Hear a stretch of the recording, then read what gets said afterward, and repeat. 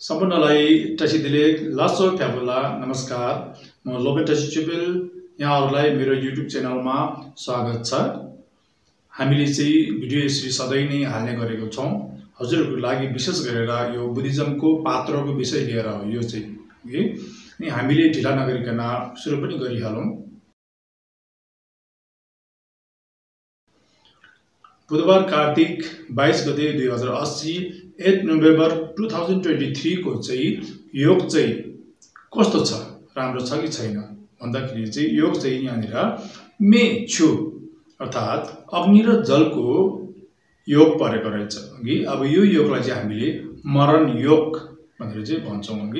यो योग चाहिँ बुधबार मात्र नभएर मंगलबार पनि परेको थियो। मंगलबार चाहिँ 1 बजेर चाहिँ 24 मिनेटसम्म चाहिँ मृत्यु योग परेको थियो। अनि सोमबार पनि परेको थियो। सोमबार चाहिँ 11 बजेसम्म परेको थियो। बुधबार कार्तिक 22 गते पनि मरण योग चाहिँ परेको छ। यहाँनिर मिच्यु टेबा छिवे सोक्ठौं जे रे अग्नि र जलको भेट भएको योगलाई चाहिँ हामीले छिवे जोर भन्दैछ कि छिवे जोर भन्ने बित्तिकै मरण योग भनेर भन्छ अरे। अब मरण योग चलेको बेलामा चाहिँ सोक्ठौ जेस हाम्रो प्राण पनि जानु सक्छ भनेर चाहिँ भन्दैछ। यो योग चाहिँ राम्रो योग होइन। अनि अर्को चाहिँ यहाँनिर योग पनि राम्रो छैन। अर्को चाहिँ यहाँनिर खार अनि छुसा भनेर पनि परेको छ।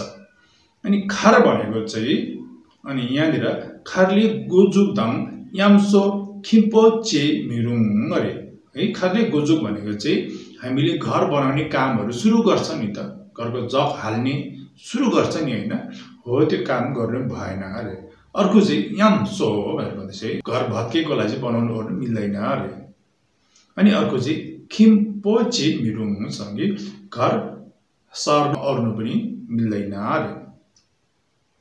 हो त्यसलाई पनि हामीले ध्यान दिनु पर्यो। कहिले भन्दाखेरि बुधबार कार्तिक 22 गते चाहिँ हामीले घर बनाउन सुरु गर्नु पनि नहुने रहेछ। योग पनि नराम्रो छ। घर बनाउन सुरु पनि नगर्ने, अब अलिकति रिपेयरिङहरु गर्न छ भने त्यो पनि नगर्ने, हामीले कतै कोठाहरु सर्न छ, घरहरु सार्नु छ भने त्यो पनि नगर्ने। चुजा अनि चुजा भनेको चाहिँ अब लामा यात्राहरु गर्न नआउने। त्यस्तै गरेर अब विवाहहरु पनि गर्नु भएन। छुजा परेको बेलामा त्यस्तै गरेर अब घरहरु सार्नु भएन, हो त्यो पनि परेको छ। अनि अर्को चाहिँ यहाँनिर मेला अग्नि देव चाहिँ चलेको रहेछ। अग्नि देव चलेको बेलामा चाहिँ हामीले होम यज्ञहरु हवनहरु गर्न सक्छौं। घरमा गर्छ नि त त्यो पूजाहरु प्राय, हो त्योहरु हामीले गर्दाखेरि मिल्छ। अरु चाहिँ हामीले सकेसम्म योग नराम्रो परेको कारणले गर्दाखेरि चाहिँ नगरेको राम्रो।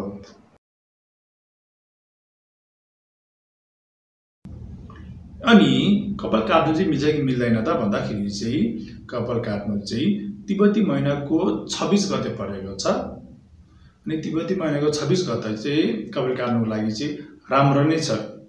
यहाँनिर ताक्तुकी अरे सधैं नै आनन्द हुन्छ अरे।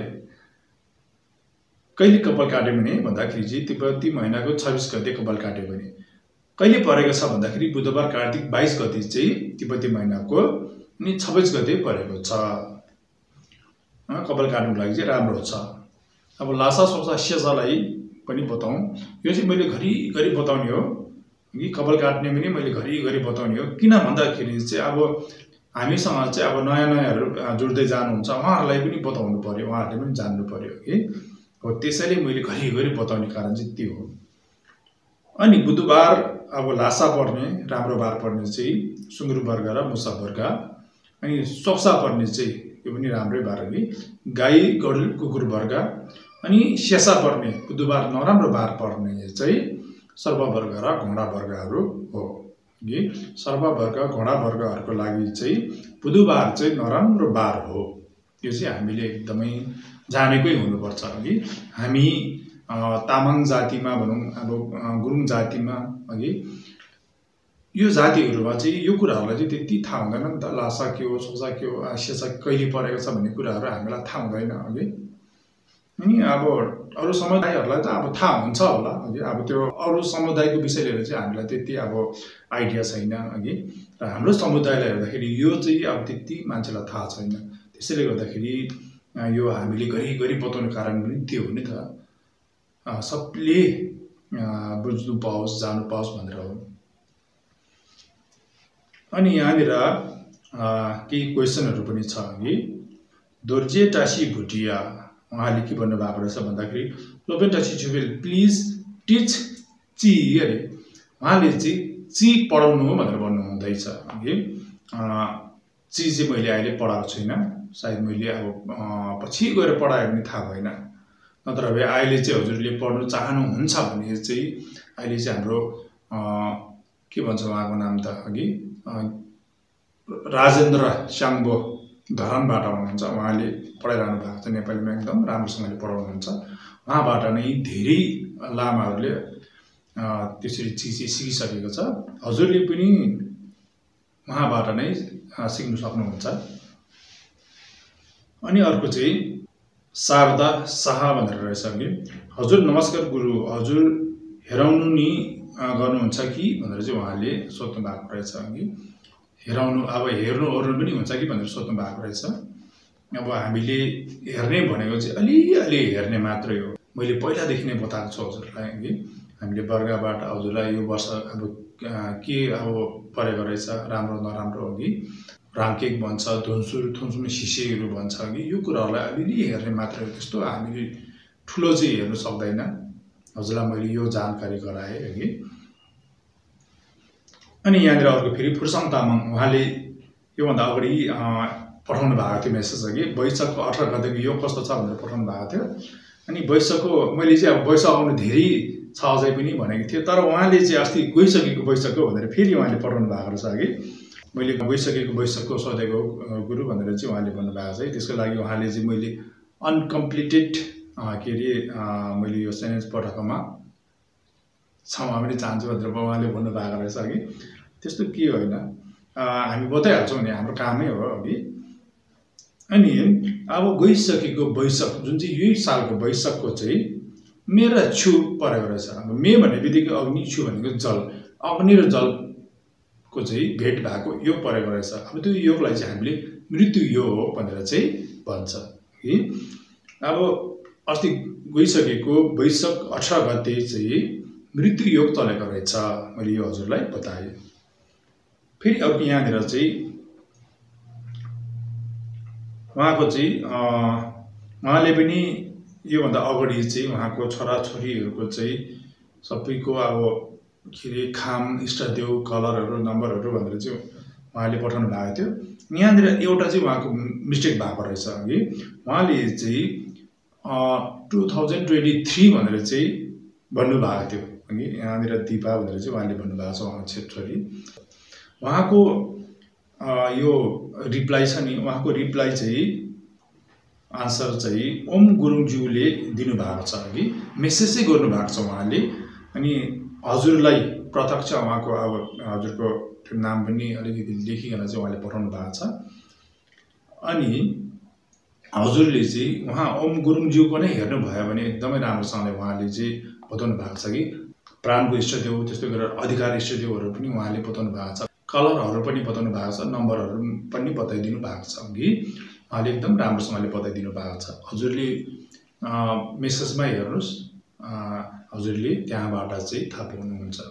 अर्को चाहिँ म के भन्न चाहन्छु भन्दाखेरि यो भिडियो चाहिँ अघि मैले मात्रै आन्सर गर्नुपर्छ भन्ने कुरा पनि होइन अघि। अब मैले त सुरु गरेको हो नि त। अब यसरी चाहिँ हाम्रो मान्छेहरूलाई अब पात्रो जुन चाहिँ छ त्यो पात्रोबाट चाहिँ मैले तपाईँहरूलाई अलिअलि बताउँदै जाने हो। त्यसमा चाहिँ हामी सबै जोडिन सक्छौँ। हामी सबैले आन्सरहरू दिनु सक्छ अघि। जस्तै अहिले ओम गुरुङज्यूले दिनुभएको छ, त्यस्तै गरेर हजुरहरूले पनि सक्नुहुनेहरूले चाहिँ आन्सरहरू दिनु सक्नुहुन्छ अघि। यसरी लेखेरै पठाउनुहोस् ओम गुरुङज्यूले जस्तै गरेर। अब सबै आन्सर फेरि मैले बताउन सक्छ भन्ने कुरा पनि होइन नि त। मैले पनि अब यहाँ अलिअलि हेरेर बताउने मात्रै हो। म त्यस्तो अब कि अब एकदमै जान्ने ओर्ने त्यस्तो त के होइन नि त अघि। अनि सबै आन्सर मैले बताउन सक्दैन। त्यसै कारणले गर्दाखेरि हजुरहरूले सक्नुहुन्छ भने चाहिँ अघि आन्सरहरू हजुरहरूले यसरी मेसेजमा लेखेर पठाउनुहोस्। हजुरहरूलाई पुण्य पनि हुन्छ भनौँ न। अघि हामीले पुण्य भन्ने कुरा यसरी नै कमाउने हो। अरूको हेल्प गर्ने भनेको चाहिँ प्रत्यक्ष गएर हेल्प गर्नुपर्छ भन्ने कुरा पनि होइन। हामीले बोलेर लेखेर पनि हामीले हेल्प गर्न सक्छौँ। त्यो हेल्पलाई नै हामीले पुण्य भनेर चाहिँ भन्छ अघि। त्यसैले गर्दाखेरि हजुरहरू सम्पूर्णलाई यही अब भन्न चाहन्छु। अनि ओम गुरुङज्यूलाई चाहिँ धेरै धेरै धन्यवाद भन्न चाहन्छु। उहाँले एकदम राम्रोसँगले चाहिँ आन्सर दिनुभएको छ। अनि हजुरहरू सम्पूर्णले भिडियो चाहिँ सधैँ हेर्नुहोस्, दैनिक हेर्नुहोस्। दैनिकै यो भिडियोलाई चाहिँ मैले हाल्ने प्रयास गर्छु अघि। अनि यो चाहिँ हामीले अलिकति बुझेको हुनुपर्ने रहेछ। जस्तै अब हाम्रो पात्रोतिर त आएको हुन्छ नि, त्यसरी अब यो पात्रोतिर त आएको हुन्छ, तर यो पात्रोलाई हामीले खोलेर कहिले पनि हेर्दैन। हेऱ्यो भने पनि कतिवटा कुरा चाहिँ थाहा हुँदैन। हामीलाई पनि त्यति अब त्यो मसिनतिर केहरू थुप्रो लेखेको छ, त्यस्तोहरू त अब त्यति थाहा हुँदैन है। हामीलाई चाहिँ एकदम इम्पोर्टेन्ट जुन चाहिँ अब दिनभरिमा हुने इम्पोर्टेन्ट, जस्तै यो भिडियोमा चाहिँ खार भनेर आयो, छुजाहरू भनेर आयो, यो राम्रो नराम्रो भनेर आयो अघि, त्योहरूलाई हेर्ने। कपाल काट्नु चाहिँ कस्तो छ, के छ, त्यो पनि हामीले हेरेर काट्यो भने चाहिँ अलिक राम्रो हुन्छ कि भन्ने चाहिँ मेरो एउटा सोच, मेरो एउटा विचार हो। त्यसैले गर्दाखेरि यहाँनिर कपाल काट्नेहरू पनि मैले राखेको छु। त्यहाँदेखि लासा सोचा सेसा चाहिँ अब दैनिक आइरहन्छ यो कुराहरू चाहिँ अघि।